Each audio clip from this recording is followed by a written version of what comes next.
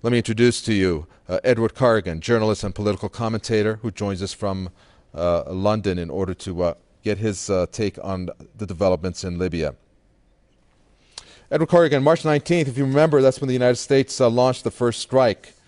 Supposedly, this was going to help the revolutionaries expand and move to the capital, Tripoli. Interestingly, that has not occurred. As a matter of fact, at one point, the revolutionaries themselves were making more advancements prior to the NATO operation. What do you think has happened? Well, I think that, one, Gaddafi has a loyal army, and people have appreciated what he has done for them, at least some of the people have, where he's provided the oil resources for free education, free health care, expansion and housing. He's used the resources of the state, not exclusively, but largely for the benefit of the Libyan people. And he has also used the resources of the state to help the African Union, help African countries get out of the control of the United States and also the European states. And so I think he does have a loyal following, and he, of course, has expressed the voice of a lot of Arabs, a lot of Libyans with regard to independence for the Arabs, support for the Palestinians, opposition to American intervention into the Middle East. And, of course, Gaddafi has been very critical of a lot of the feudal regimes in the Arab world, and pointed out the hypocrisy that's involved in there. And he's done other things too, like trying to move away from using the U.S. dollar, the euro for oil purchases, and he's made some other advancements with regard to sort of the independence of the Bank of Libya, and using resources in ways that are not, in the same interests of a lot of the American and Western powers in the World Bank. As a result, he does have a loyal following, but he's also being subjected to tremendous pressure right now in that NATO, which is ostensibly a defensive alliance for the North American I'm glad you powers. mentioned pressure. Let me come in here then, Edward Corrigan. Pressure from whom? If we look at the NATO, what are we looking at? Pretty much looking at the 5 nations, aren't we, who are implementing this mandate of the UN Security Council. Why is it that it's restricted to these 5 nations? At the same time, at least on the surface, it's just them and not countries from Africa. We're just getting some token actions by, let's say, the United Arab Emirates, I think, that is contributing some warplanes and some small contingents from other countries. So when we talk about pressure, it's just 5 nations, isn't it? Well, you're talking about the United States, you're talking about Britain, you're talking about France, you're talking about Italy. These are the most powerful military advanced nations in the world, pretty well, certainly in the West. The Russians and the Chinese are certainly up there, and they're not involved. In fact, Putin has been very critical of the attacks. But this is a tremendous amount of power. The CIA has put a lot of money into the rebels. Their obsessive leaders lived for 20 years in the United States. He's a CIA asset. They've sort of cobbled together a mishmash of opposition groups. Some of them are former Gaddafi loyalists who are probably acting in what they perceive as self-interest. You've got jihadists, people who are Islamic extremists, people affiliated with Al-Qaeda, which goes against what the Americans ostensibly want. And I don't know, there may even be a few Libyan royalists hanging around there, but they're pretty well extinct, I think. So it's not a cohesive movement with a leader. I don't think it was spontaneous. It was sort of promoted by the Americans. In my view, I think the Americans were surprised by the uprisings in Tunisia and Egypt and Bahrain, but I think now they're trying to use that sort of Arab Spring as an opportunity to put pressure and to call for regime change in Libya and also Syria and perhaps even Algeria. These countries have at least Algeria and Libya have a lot of oil resources, which is of interest to the West. They want to control that. Libya's banking policy was clearly posing a threat to some of the major banking interests and the World Bank and American control of a lot of the financial markets.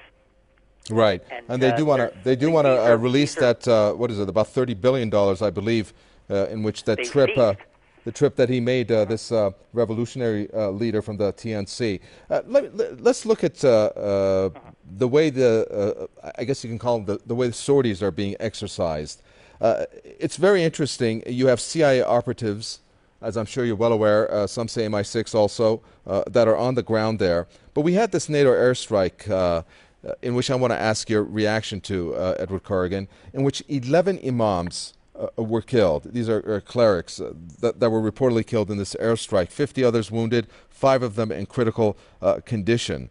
Now, aside from obviously this being a consequence of the airstrikes, what was interesting to me is that the TNC, one of the TNC representatives, was at a news conference with an imam in which he has said, not the TNC representative, but the imam, that they're going to take revenge for the brothers who died.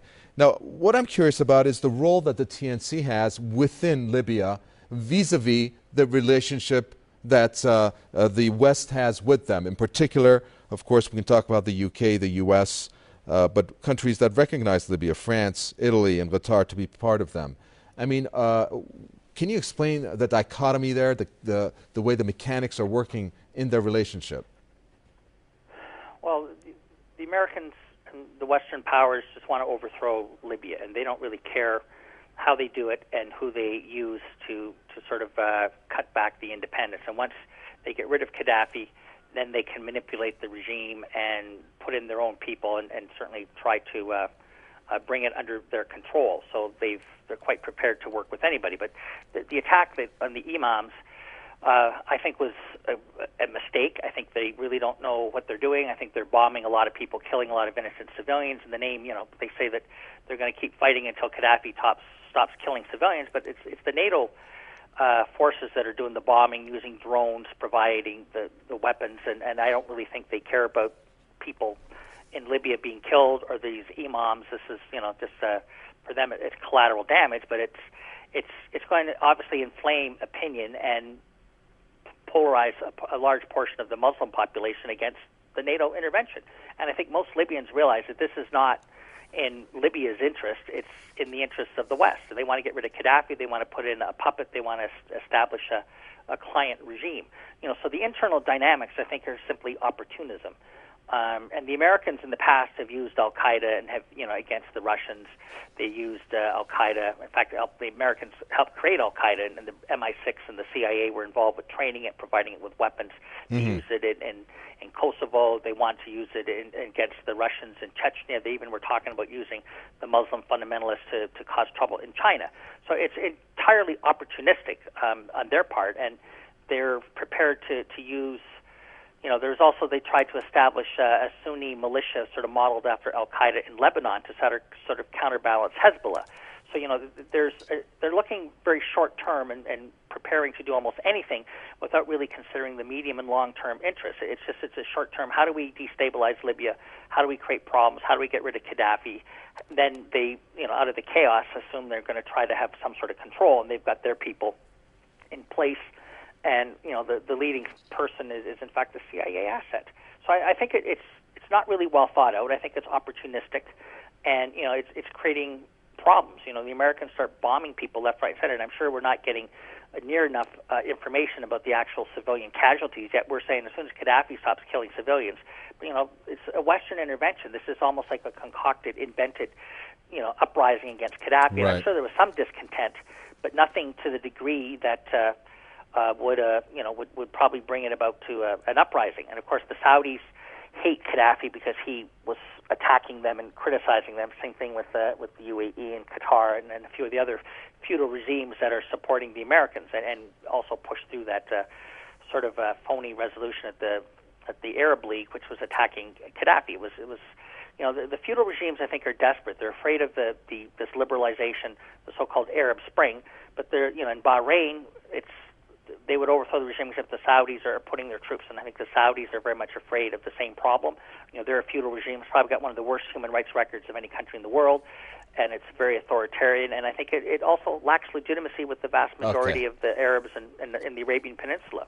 Okay. So this is the Thank fear. you. Thank you very much, Edward Corrigan. We appreciate that, journalist and political commentator.